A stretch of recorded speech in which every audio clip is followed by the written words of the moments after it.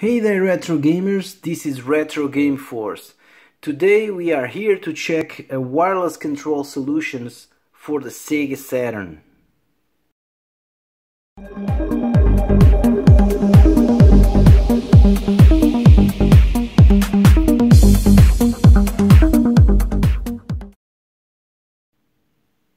So this add-on is a little bit special, as you can see here. Let me pull it out of the console. As you can see here, this is the receiver, infrared receiver. It has a LED that blinks when you press any button on the remote. And this is for the second player, but has a wire. It's quite funny how they build it up. So you plug in one player and plug in two players and you're good to go. So the controller itself, by the way, this is made by NAKI, but I believe this is quite irrelevant. This is a Chinese company that built up this stuff. The controller quality is, not the nicest one. The layout is quite similar to the normal Sega Saturn controller. The D-pad, this has some extra features. I don't know if you can see, you have the turbo and SFT, which I have no idea what it's for, but anyhow I think this is not working properly. And so you see this is already broken to the batteries. You have to put some something to get the batteries holding in the remote. Okay, so let's try some games. So you can see if there's any latency and how it plays. So what are the good games to test this kind of latency? For sure, fighting games. So let's boot up the Saturn,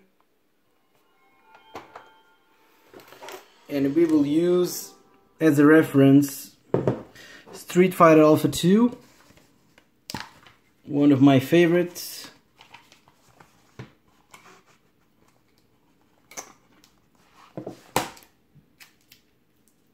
Some protection here, do not damage the CD. Put it up.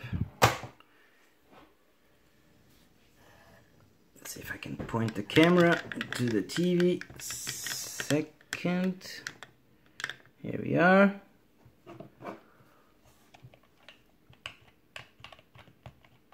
So as you can see, it works. Let's launch the game.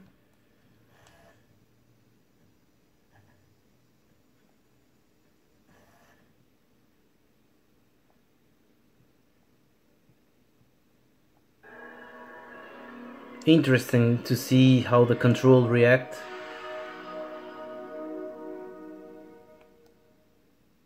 Okay, I'll skip the intro because we need to go fast to the game.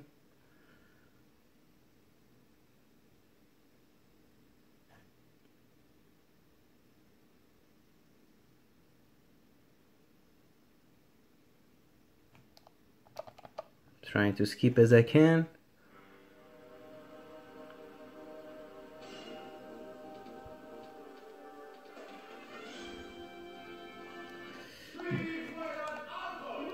Graphical quality of the Saturn for the 2D games is quite impressive, I can tell you. It looks beautiful. So let's wait, loading. I'll choose Ken.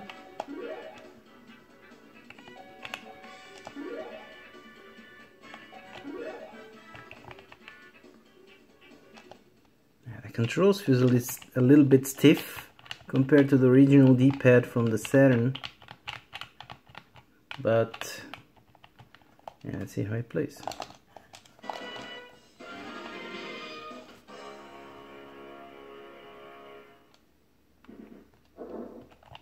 Okay, let's see. Press the button. It reacts immediately.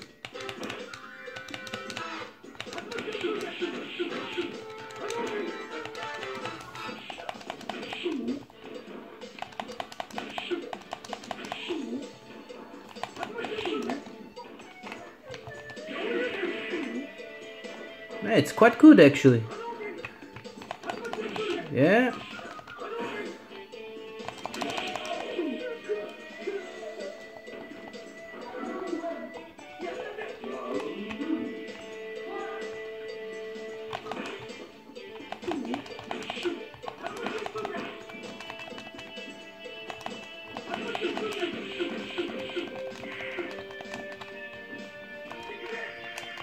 Oh.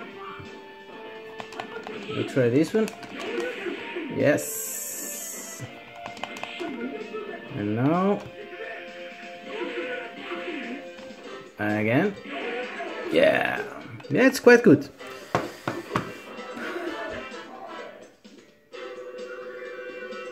It's been a while I played Street Fighter Alpha 2.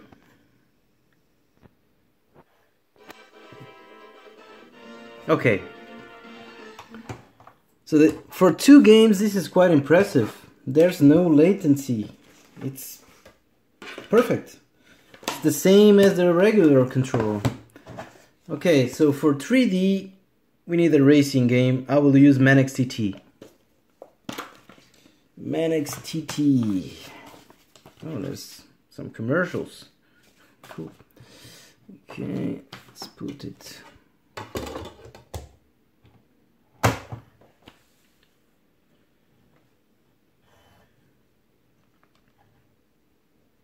I'm not really good in racing games, at least on the Saturn era.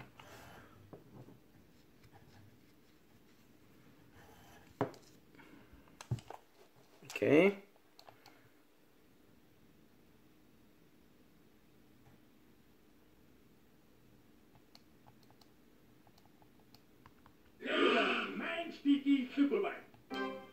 This Japanese ManXTT Superbike.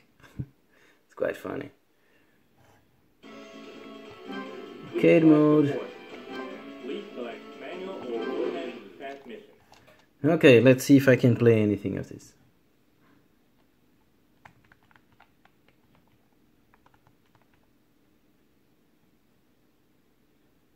It's funny that the LED blinks, and if I tap it twice, it stays on. So yeah, it's responding perfectly. It's really awesome. Okay, I don't play very well the game, but that's a different story.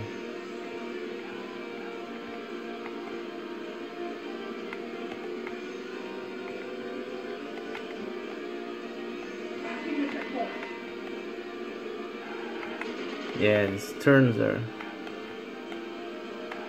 I think I play better Sega Rally than this one, pretty sure.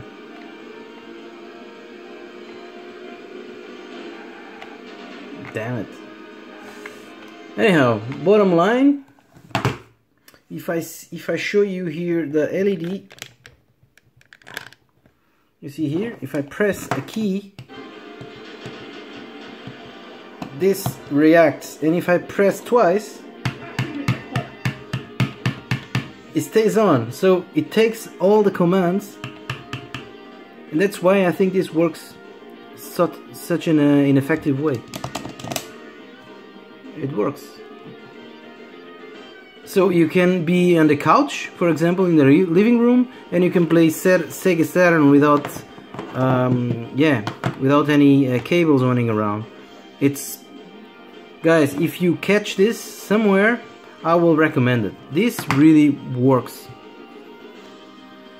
So guys, thanks for watching. I catch you next time, and keep play hard, and may the Retro Game Force be with you all. Thanks for watching.